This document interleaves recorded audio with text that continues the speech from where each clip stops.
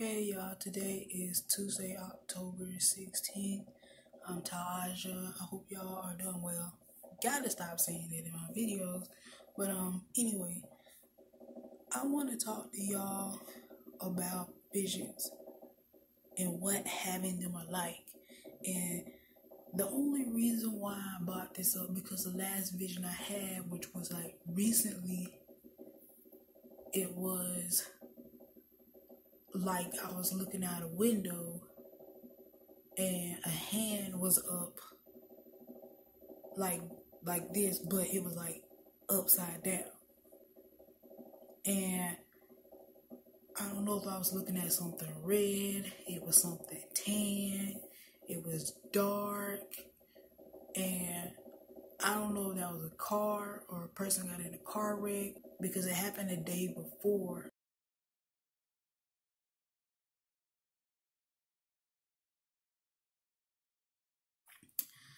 So having a vision is like you're seeing something as it is happening in that time before everybody else knows about it, before it's even being reported.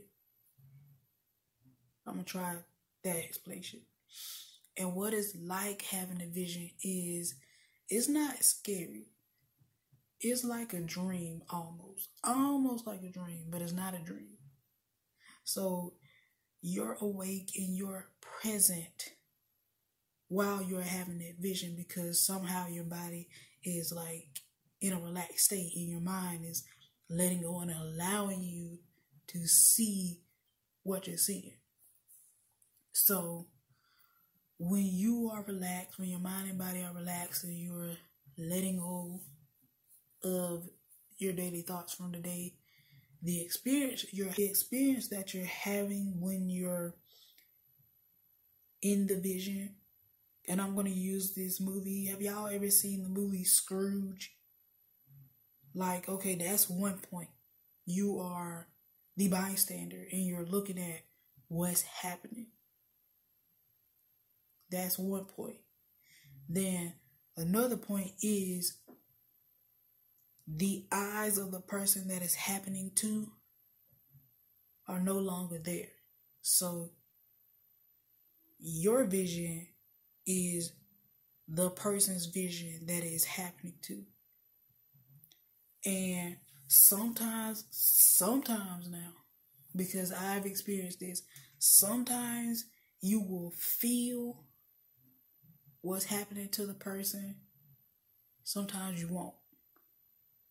Like with my vision with Naya Rivera and my vision with Prince, like Naya, I felt that she couldn't breathe and I couldn't breathe.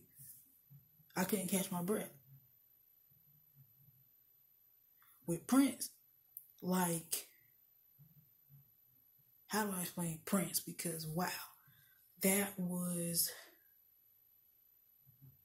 crazy. With him, it was a little bit of aches and pains, stomach was hurting, and then nothing. Like literally, that was it. And that's sometimes what you would feel. And I don't know why. I don't know if it's because we have a connection with these people or if it's something that we're supposed to feel as an experience, but those are literally the points that you would see it from. So you will be watching as a third person, I guess, and then you will be experiencing it as like first person, like your eyes are their eyes. Their eyes are your eyes now. So you're seeing what they saw before they actually died. Before their soul is even out their body yet. And it's not scary, although it can be a little confusing because you really don't know what this person or this soul or this being is going through until you get the vision, get the picture, you know what I'm saying? And before those pictures, flash up in your mind. This is all I can say what happens to me when I have a vision. And sometimes you don't even have to have a vision.